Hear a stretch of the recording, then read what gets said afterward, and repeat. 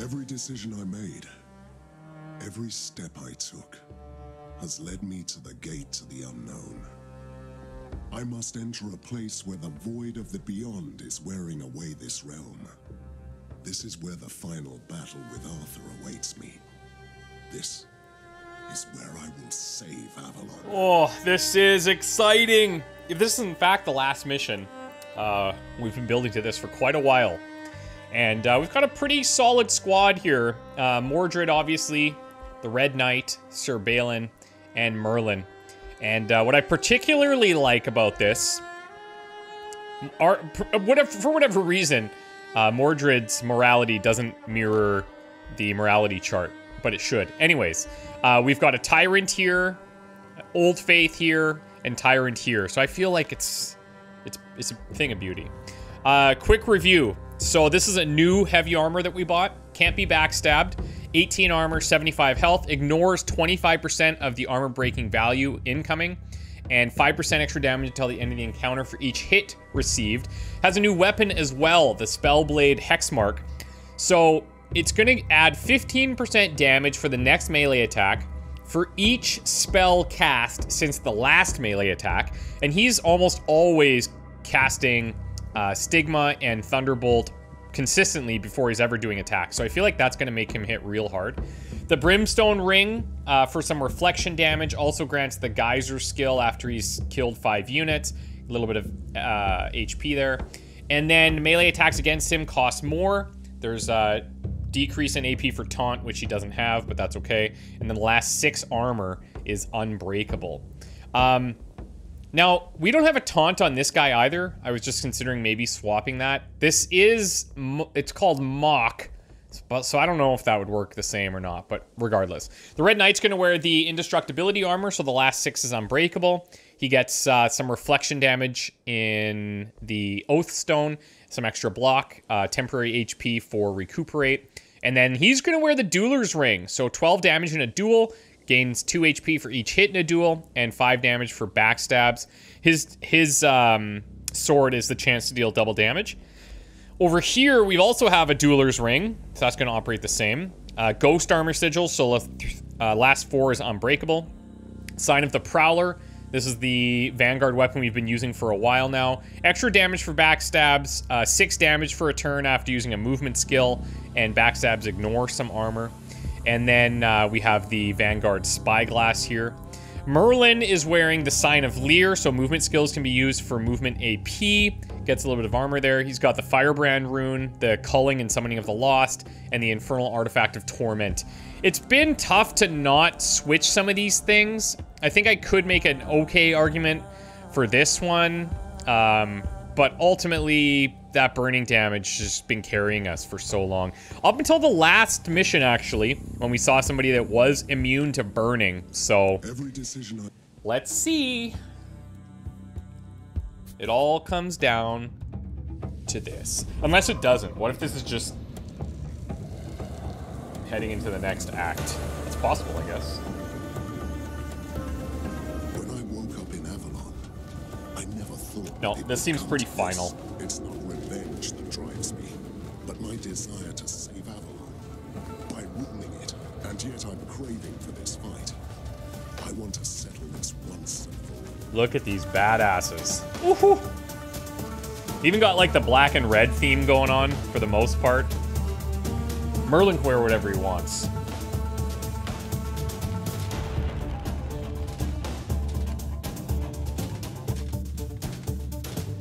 Tell me it's a 4v1. He looks intimidating. Mordred, my friend. How desperate and reckless you must be to follow me here. I had my doubts, but it really is you then, Arthur. Are you certain about that? Do you seek the Arthur you used to know? Or the once and future king you've been chasing all this time? Is there any difference? Mordred, there's a huge difference. We all change. And still the past is a thorn embedded in swollen flesh. It hurts us. It's always there. Do you want to tell me that there's an Arthur buried in the one who's talking to me? The lady shattered my soul into pieces. Yes, I am one of them. But you must have realized that by now. Any chance I can talk to the Arthur I knew? That was was a smart idea, Sir Mordred. Thank you. If you call for me, he can stop me talking to you. Fortunately, you understood my cues. He's BSing me, right?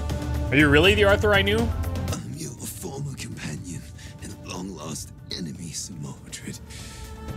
Huh. But we can't talk for long. I'm weak and very tired. How could you be weak? You look stronger than ever. It is not me you see here. It's what I have become. An incarnation of the once and future king. In a present I tried to avoid and failed. So will you. What are you doing? You're destroying Avalon. I'm saving it, son. Oh, and that takes a huge effort. I might leave a scorched land behind, but the world is still here. What you see here, it's not a failure. It's a success. What are you talking about? Don't you understand? I'm still fighting. I'm trying to repel an endless army. I must defeat an immortal enemy. Okay. Well, the ladies brought me here to destroy you. The lady was wrong. She tried to stop me and it was a mistake. I can still win this battle. What's your plan? Are you trying to make me talk, son? Oh, we lost him. Enough of this chatter. The demonic self is back, I see. I'm not a demon, Mordred. I am King Arthur. What makes a man if not the purpose he chose to fight for? I'm not fighting for the lady anymore. I have a new purpose. And who gave you a new purpose in your afterlife? It was you, Mordred. Great. When you made a deal with Baelor back in Britannia. When you stabbed me in the Battle of Camlan. You made me immortal. You gave me the gift of eternal life and an absolute purpose. The poison I put on my lance. Indeed. It was a poison for some, a blessing for others. Yes, it was Baelor's blessing that made this Arthur a messenger of the Dark God. And what would the message be? It is a very simple message. It says, I am coming. Oh, damn. Okay. King Arthur. He's not fire immune.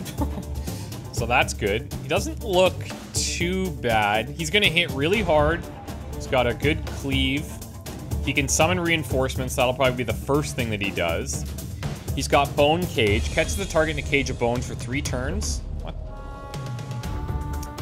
The target is stunned and immune to any other effect for the duration. This keeps fading. Prisoner can be freed by destroying the vitality of the cage. Deals increased damage for 2 turns. What is going on? How come that's not sticking? Pulls the target to a close adjacent tile. Death Bolt. Weakness and Poison. And then Stone Shell. Okay, interesting. Interesting. It's got 100% physical and mental debuff resist. I think we know what we need to do. We need to at least strip armor. And I'll be happy with that. That's all I got. What do you want from me? We're gonna throw this down. We're gonna chill. So he's losing some AP from the chill. I'll give him another target here. And then I'm just gonna, like, teleport out for a second. Let's throw the axe. I serve And I think, well, actually, I don't think this will matter. It's gonna go one way or the other, I guess. Let's encourage him to go this way. Kneel before your king. I don't think the mock's gonna do anything. Let's recuperate. And let's see what he does. I have to imagine he's gonna Believe summon. me, Mordred. If you truly wanted to save Avalon, you'd let me kill you now. Oh, look at this. Calling in Fomorians. I knew there had to be something more going on.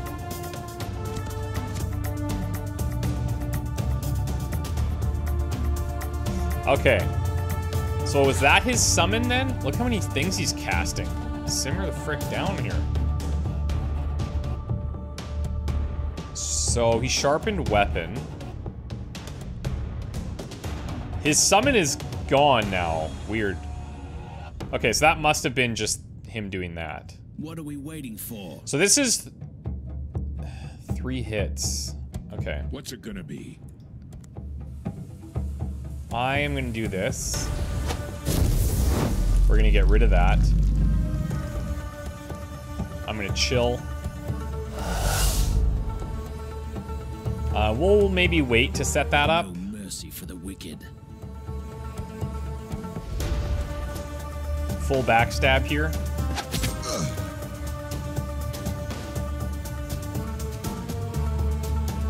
And then I'm gonna get out of here.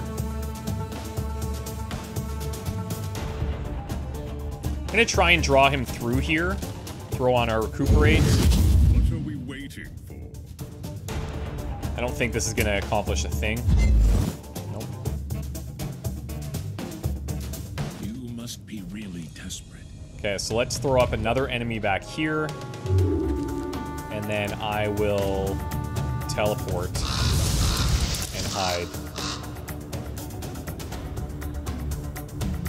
Let's go here just to avoid a potential cleave. I feel like he probably can't reach us with the chill and all that, but let's see. Baylor was stupid to choose you as his puppet. One simply can't trust Sir Mordred, a treacherous bastard.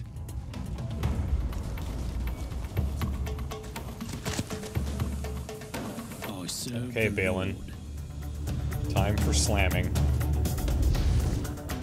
Look at this.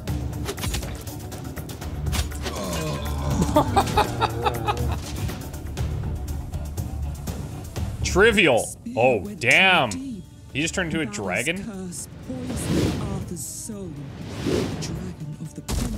Oh, okay, yeah. Yeah, now we're talking. Now we're talking. Okay, hold up. It's not fire immune, so deals damage in 6x4, tons of damage. Deals damage in a huge cone-shaped area. Spit for 3x3, summons reinforcements, and deals damage in a cone-shaped area causing knockback. So is he also gonna move?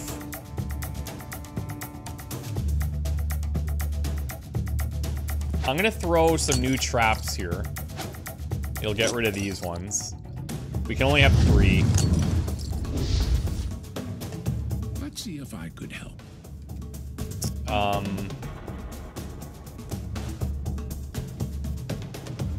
Let's just make sure he gets hit, starts burning. Okay. So that's something. Try and give him some decoys over on this side. He's got 200% debuff resist.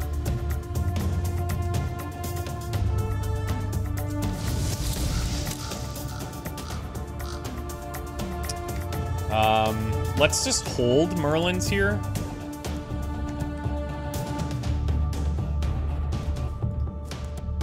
I really would like to strip some of this armor if I can.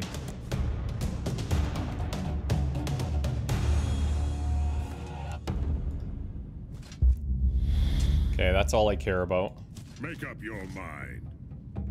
And then we'll just keep these guys kind of spread and see what he does. Choose between two evils. Kill me and destroy Avalon. There's the summon. This land be mine. Now, when we killed his first form, the summons disappeared, so... the problem is, I don't know if I'm going to be able to get behind him for backstabs.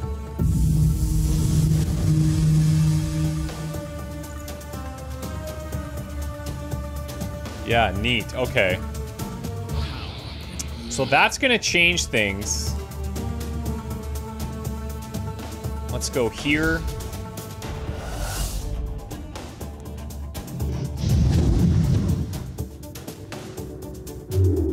Little summon. Little this. I'm gonna continue to hit him. Well, hold on. Maybe what I'll do, because he's already got that burning, which is good.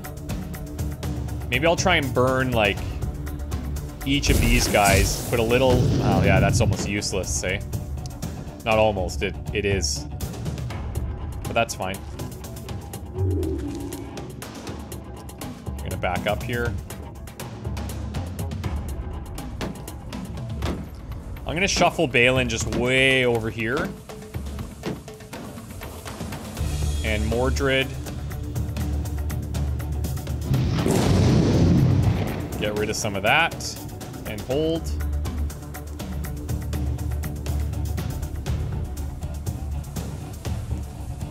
Just get rid of whatever armor we can.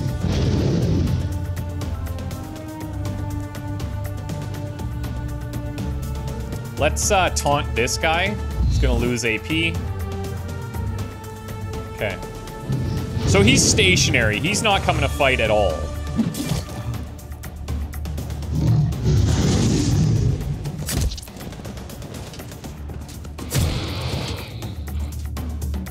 Okay, Mordred, not on fire. That's nice.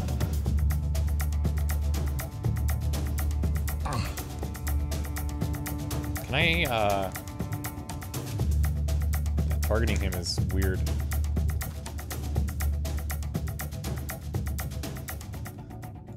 Okay, strip more armor. What's it gonna be? I do wonder if I should hit these guys, because he's already burning.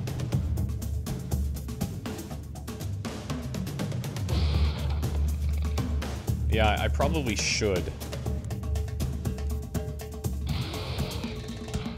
This one's dead, but this guy's big enough. Does he have any more summons? Oh, he does. So that didn't go away like last time.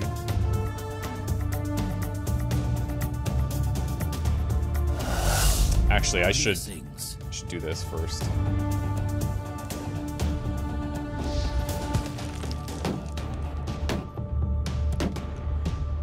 I think I'm gonna do this to get the surprise damage. Oh, yeah. Okay. And what's his detection range? It's pretty close.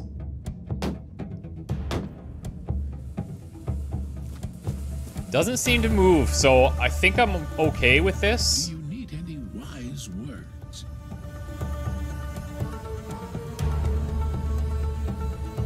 Ready.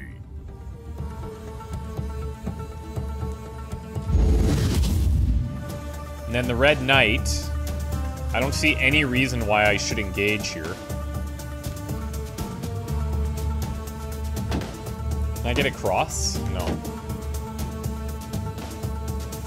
Make up your mind. Okay, so you're holding.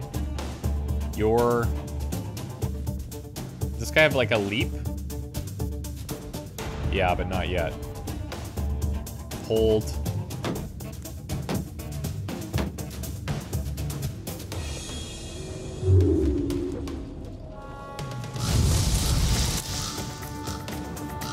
Okay. I'd like to see him all of a sudden just walk out.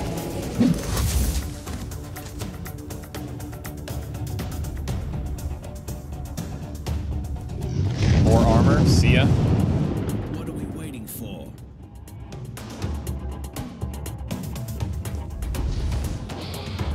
Now, this is not a backstab, but that doesn't matter.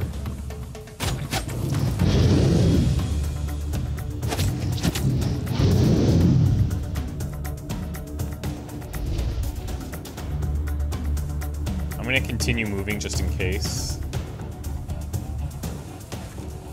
Now we can burn these two.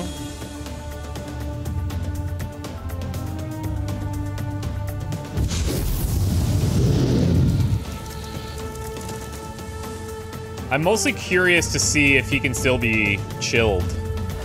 He can. Nice. Even at 200%. So that skill is, like, insanely strong.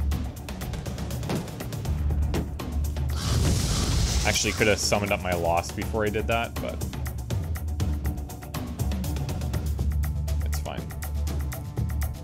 Let's recuperate here. Ready. Taunt, and we'll just kind of keep kiting this guy, I think.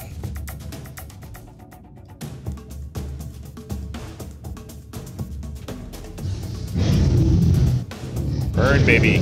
Oh, he's moving. Whoa. Oh, cool. Okay. That's neat. Oh, he healed. Very nice. Yeah, he might get revealed here.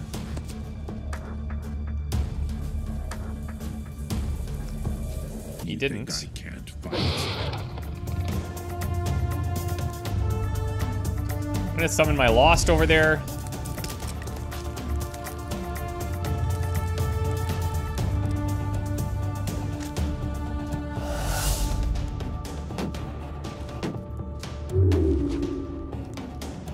And then... I just want to be far enough away where, like, nothing can hit me, but I don't know if I'm gonna have that. Let's do this.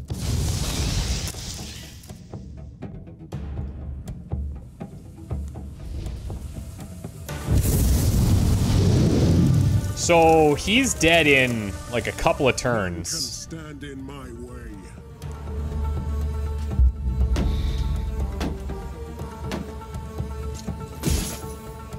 What? Just gonna throw everything we got.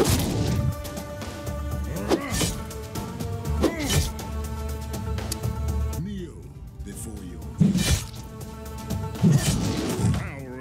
Okay.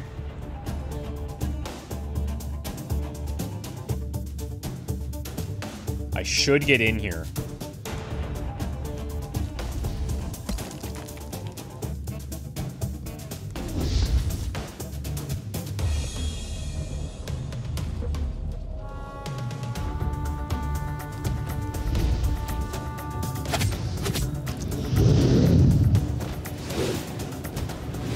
I don't know what his thresholds are. Okay, he's gone back to that one. Is it only at 84? God, are we close?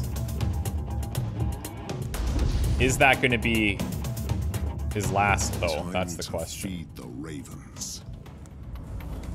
Okay, so you gotta hold. You gotta hold.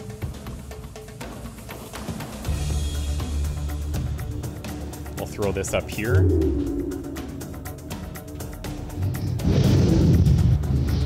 Unless he's got some crazy heal, he's dead on this next turn anyway. Oh boy.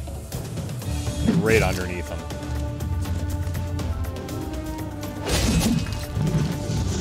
Ooh, what did he just do? I'm not sure what he just did. Make up your mind. He is dead, I think. Oh. You have failed, Arthur. There can be only one king in Avalon. Is he And dead? it is my destiny to rule this land with magic and steel. Let this be a lesson to all, to whoever or whatever crawls out of the darkness to conquer Avalon. This is my realm, and it will stay that way as long as I'm here. By the powers vested upon me by the Lady of the Lake and the gods of the old faith, I swear that I will protect Avalon, just like our ancestors did. Whoa. Okay, it is dropping us gear. I know there's some potential, like, endgame type stuff, but... Oh, what was hitting Merlin? I didn't even notice what was hitting him. Didn't take any vitality damage, but... Okay. Okay, guys. Well, let's see. Frugal Knights. Sir Mordred kept his promise. The once and future king is gone. Though Avalon has been ravaged by Arthur's nightmares, it prevails, for now. And for the first time in my long existence, I'm experiencing doubt and fear.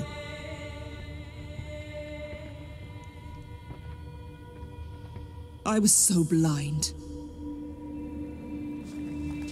Arthur brought Valor's poison to Avalon. He was the rot that withered my world.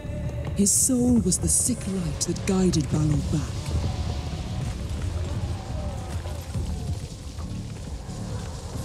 I fought the Fomorians once and banished them from my land. But instead of sheer force, Valor used deception. The demonic god is coming back from his otherworldly prison. Should I have trusted Arthur, regardless of what he had become? Does it matter now? I chose Mordred, and I will stand by my decision. The fight for Avalon is over. But the battle has just begun. Sick! Guys, we did it. Crypt, what crypt? The Dark Lord of Camelot, see the consequences. Neocore Games. Not a developer I was familiar with before this game, but thoroughly enjoyed it, man. We kind of found like a team comp that seemed super dominant. You probably could have even done more with, you know, maybe having 2 vanguards in every battle is possible. But once Merlin came online, oh my god. Like, he just absolutely crushed. Like, he's basically the entire battle, right, is him. And everyone else is just there to kind of, you know, be existent. I shouldn't take that away from Tristan or Balin, because they output a lot of damage and got us to Merlin. But certainly feels like if you're not playing with a vanguard in every party, or and I should give compliments to Sir Ector and maybe even Lady Dindrain for the early game contributions, right? Because they did carry us quite a bit too, but yeah, it's just some of their damage output is so huge. And even our vanguards were nerfed quite a bit and still were super strong. But yeah, I really enjoyed this. I think the thing that I would give it my biggest props to were how they continuously had small variations in their mission design. It was subtle and it wasn't huge changes, but it just made every mission feel pretty unique. There was, you know, sometimes you get flanked, you'd have to help people, you'd have to rescue people. Oh, here we go. Welcome to the end game of the Chain God season. We'll go through this in a sec. But I appreciated that it felt as if every mission was slightly different. And that kind of kept my engagement throughout the course of the campaign. There's a couple of things that were a bit unclear in terms of the way that certain mechanics worked. And that could probably use a little bit of polishing. I enjoyed the some of the roster management. That was kind of cool. There is this pressure to kind of get your guys leveled up as high as you can. And look, I mean, we got 4 or 5, 6 people there that are level 21. So we managed to keep up, and there was a time where I was thinking we're going to be behind. But I did have to, you know, pick and choose who was coming out to these missions with us, and have a sort of core group that I was investing in. I really liked the training system that they had in place, where you could put people in to develop them, but you could also remove them. And they made it so that you didn't just auto level your bottom guys. You still had a certain number of slots that you had to take into account when you're managing your roster. So that was kind of cool. What is this now? So, collect soul fragments. Slain Fomorians drop a fragment of their souls that can be collected by stepping on their tile. Soul fragments still hold part of the malicious Fomorian essence. Picking up one bestows various debuffs on your hero based on the type of soul. They expire after 2 turns. Soul fragments not picked up before expiry or end of the encounter are lost, except for the ones dropped at the very end of the encounter. Then you buy relics. Collected soul fragments can be spent on powerful relics. Some of the relics have unique enchants that get stronger as you acquire more spire shards. The soul merchant's stock does not refresh. All his goods are visible from the start, so you can plan ahead. And then destroying spires. You may encounter Fomorian spires on missions. These spires empower Fomorians and conjure powerful hurricanes each turn. Destroying them not only eliminates these effects, but also grants a spire shard. Collect spire shards to empower your relics with unique enchants. My nightly quest is over. I defeated King Arthur, the beast of my former nemesis, or the beast my former nemesis had become. The torn fragments of the once and future king were all destroyed, and the task the Lady of the Lake gave me is over. However, I can hardly find peace. Arthur's final death was only the beginning of a tumultuous era, the rise of darkness. I must stand ready. Camelot must prevail. 22 on Merlin. Bastion Sigil. Taking vitality damage from a hit restores 14 HP. Interesting. That's neat. 5 Unbreakable and Duel. 10% damage for 1 turn for each hit received. Minus 8 damage from range. That's actually pretty good. Vanguard. Start every encounter with 11 temporary HP. Heroes gain AP during the first encounter after a rest. 5 Unbreakable while outnumbered. Minus 5 received from range. See, these both put conditions on the Unbreakable armor. The ones that we have currently are just straight up unbreakable, which is super, super strong, I think. Level 20 gear. That's nice. Don't see that a lot. This thing here, damage against chilled units, very specific. I don't know. Marksman stuff, some armor pierce. Half level worth of XP there. Victory is victory, even if it opens up an entire world of new troubles. King Arthur's last fragment is no more, but the true battle for Avalon has just begun, as Baelor, the ancient Fomorian god, is returning from the void. As the king and defender of Avalon, I alone stand between him and victory. The story of Sir Mordred and King Arthur is over for now, but new missions are awaiting you in the endgame. Defeating Baelor will be your final challenge of the game, but beware, you need your strongest knights and equipment to succeed. Interesting. Yeah.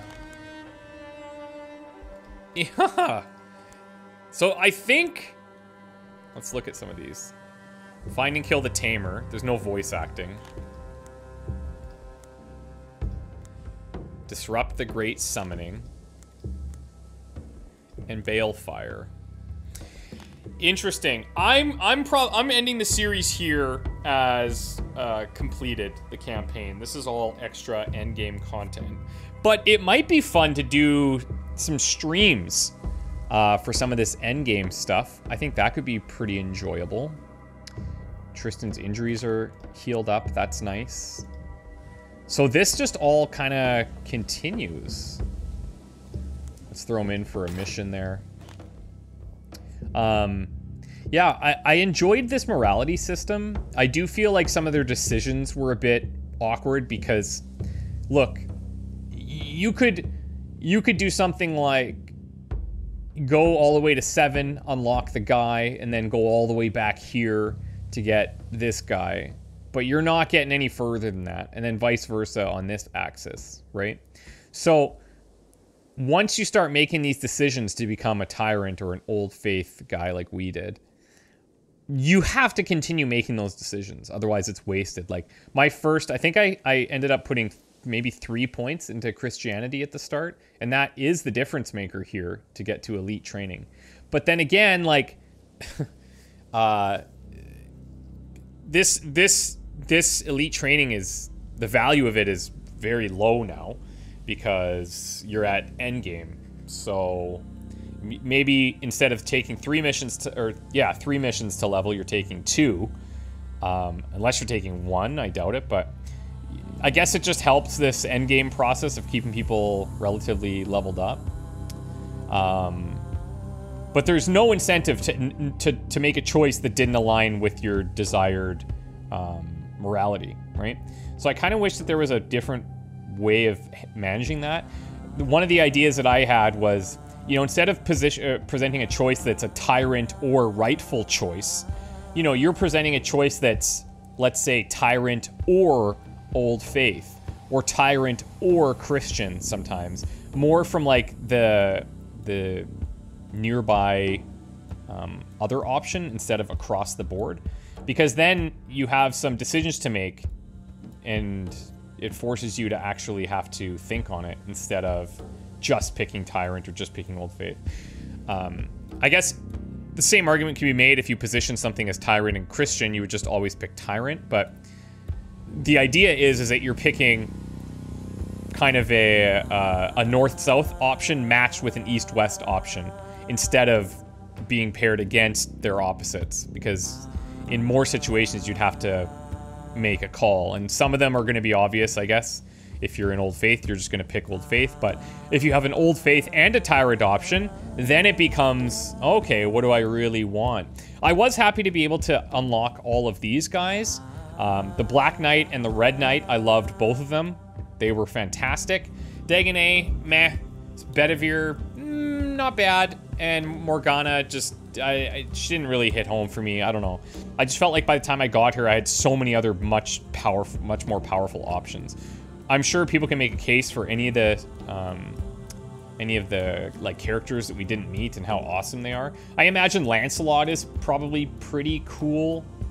I don't know of any of the others. We fought against, like, Galahad and the White Knight. I imagine if we're on this side, we probably fight against Bedivere and Lady Morgana, right? And vice versa here. Fighting Lancelot, we probably fight these Red and Black Knights kind of thing. Which is cool. I think there's so much neat opportunity there. But just the choices were kind of watered down because of how they were presented. I'm interested to see what some of this late game stuff is, but as I say, maybe we'll do that on a stream or something. So thank you guys so much for watching. I hope you had a good time. It may have become a little repetitive in the middle there, but I do feel the story pushed us along relatively nicely, and I was really curious to see how things would go. And I'm happy with the outcome. Oh, what's the Soul Merchant? This is this guy. Okay, interesting. So he doesn't have, like, rarity on items, it looks like. He buys things for soul fragments. Can I sell things? No. Neat. Okay. Yeah, I guess this was something that was added, like, middle of my campaign, I think. So I don't know too much about it other than the screen that popped up there, but yeah, it might be fun to try. Guys, thank you so much for watching. I really appreciate it. And yeah, I thoroughly enjoyed my time here. If it wasn't a little bit repetitive, I could kind of give it a more gleaming or a more enthusiastic recommendation, and I still would recommend the game, but I know it's not going to be for everybody. But it hit me at the right time. I started playing this along with Warhammer, and there were certain aspects of Warhammer I liked more, specifically outside of combat. I think that was done really, really well, very similar to XCOM. But I actually found this combat to be more enjoyable. There's a lot more variety of soldiers here. One thing I did like is they had similar classes, right? Like Arcanist and Arcanist, but they couldn't be more different. You know, like this Fire Drake spell was insane. Speaking of that, the dragon at the end should have had Fire Drake. He should, if he's bouncing between these presumably maybe 4 perches on every side, or maybe there's only 3, I don't know. He only went to 2. But he should be able to, like, Fire Drake your squad if they're in the middle and do a bunch of damage or something. We crushed him. I don't know if we're just, like, I can't say we're over leveled because we're the level of the mission, so I'm not sure how they're justifying, like, those health values and stuff, because I feel like he just should have been way tougher. That's another thing too, like, we played on the roguelike mode. Didn't know anything about the game when we started, right? And it was locked into hard, I think. There was a very hard option if you didn't pick the roguelike mode, but I kind of liked the idea that the decisions we made were, like, final, and I figured it would still be a relatively good challenge. And it was. At certain points, we definitely ran into some problems, but I feel like if I'd played this again, playing on a like 1-up difficulty from here would probably be the sweet spot. I had another streamer buddy reach out and ask me about the game and make any recommendations on difficulty. And I said, he's a good strategy gamer too. And I explained, like, definitely play this on the hardest. I don't think you would struggle too much. Maybe early game, right? Which is pretty normal for most games. But by the end, like, we're stomping. And that's probably the case on the hardest difficulty too. I don't know. But yeah, still thoroughly had a good time here and played this for like, what, 2 months? So yeah, thank you guys so much for watching. We'll see you in the next one. Next game, well, it'll probably be out on the channel by now, by the time you see this. I'm a cat, and it's not like this at all. So enjoy that. Bye for now, guys. Take care.